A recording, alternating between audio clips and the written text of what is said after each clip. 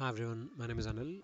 In this video, we will talk about how do you uh, perform a data replication between ServiceNow and Snowflake. So here the idea is we are trying to read data from ServiceNow and load into Snowflake database.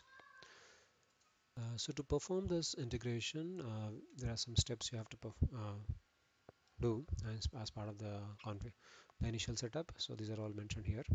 The first step is to install Python. So I've used 3.7.4 to work with this version of Snowflake. So you need to check the compatible version and then install the Python version accordingly. So while you're installing Python, you need to ensure that the path is set.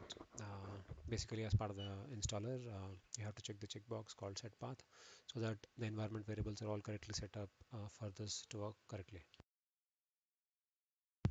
And once that is done, you will install a library called Snowflake Connector Python, and that is done using the PIP utility. And generally, whenever you use PIP utility, you have to ensure that you upgrade it first so that you always use the latest one, right? And sometimes you may get error when you're trying to install this library. So when you do that, when you get the error, then you can try using this command /pip and see if that helps, right? And if you want to learn more about the Python connector for Snowflake, then this is the documentation link for that. So that completes the setup required to enable connection between Python and Snowflake.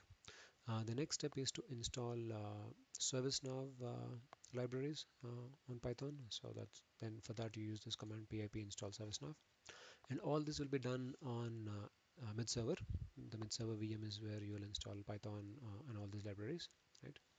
So once all this is done, the initial setup, then the next step is to actually execute the program, which will do the load, which will read the data from ServiceNow and load into Snowflake. So the Python program does two things. The first one it will do is it will read data from ServiceNow using REST API.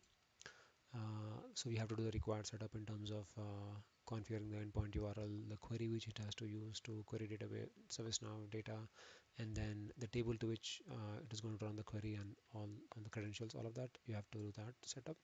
And then similarly on the Snowflake side, for Python to connect to Snowflake, you have to set up the connection attributes in Python, right? So I'll first demonstrate how the program functions, and then I'll also do a walkthrough of the program. On Snowflake, I have set up a database and a table by name incident. That is a target for this data, right? So we will be loading data into this table. Currently, the table has no records. I just ran a truncate on this table so that all the records are deleted. And now when they run the program, I'll be able to load data into this table. And on ServiceNow side, this is the source table, the incident table, where I'm reading the data from here and I'm trying to load that into this table here.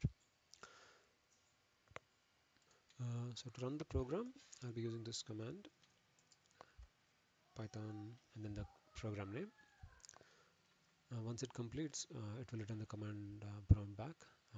That way I'll know that the program is complete, and at that point I'll go and check Snowflake table to see if there is any data in it. Currently, I have put a the row limit count as 1000, so it retrieves 1000 records from ServiceNow and loads into Snowflake. So now the program is complete. So let's check Snowflake database. So here I'll first run a count again. So you can see that there are 1000 records. Now we'll run a select star so you can read the data. So you can see that all the records have come here with the incident number, category, and so on. So I mean there is some, I mean if you have null records on ServiceNow, then you'll have same null values coming up on Snowflake also.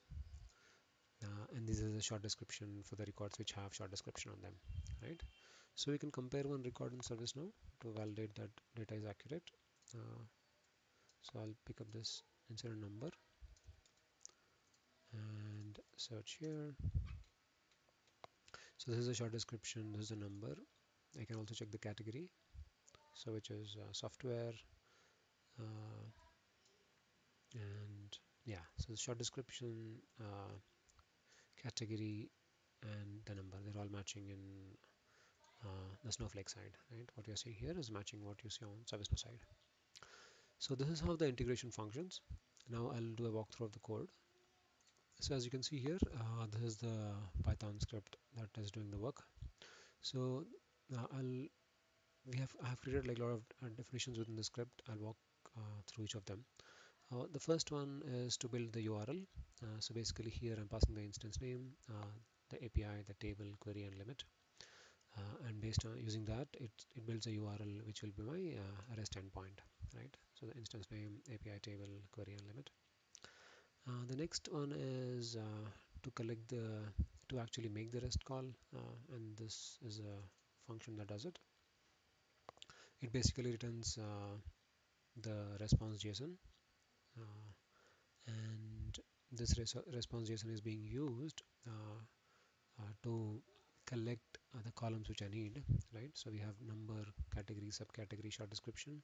So I'm collecting these 4 columns. So that is being done by this for loop here, where it is reading each row in the response and it's trying to process them.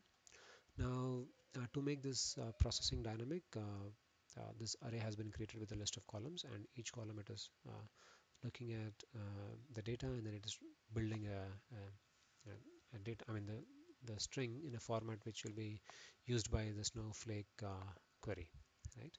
And in that process, it is also replacing some of the characters which will cause issues. Like for example, if there is a comma or a single quote or a double quote, then they may break the Snowflake side of things in terms of the execution. That is where we are replacing all of them with a space. And once this is done, basically you'll have uh, rows of data which are ready to be inserted into Snowflake. Now once that is done, then we will make a connection to the Snowflake database. This is the account, this is the session parameters, username, credentials, and then there's the table name, and then this is the connection executions like the session, the warehouse, database, all of that. And then once we have all of them here, this is where I'm building the SQL query, which basically is doing an insert into the table with a list of columns and then the values, which is being sent as part of the row set, which is nothing but the data we retrieved from ServiceNow. So once we have all of this ready, then we will run the execute command so that the SQL query is executed. And then we have seen the output where basically the incident table on the Snowflake side will get the data. So that's how this integration works. So now we can also expand this integration in such a way that you can run this program directly using a script from ServiceNow. So right now I'm executing this manually, but I can also invoke this script via mid server command, right? So that way this all will become an automated way of reading data from ServiceNow and loading into Snowflake. Thank you for watching. This is Anil.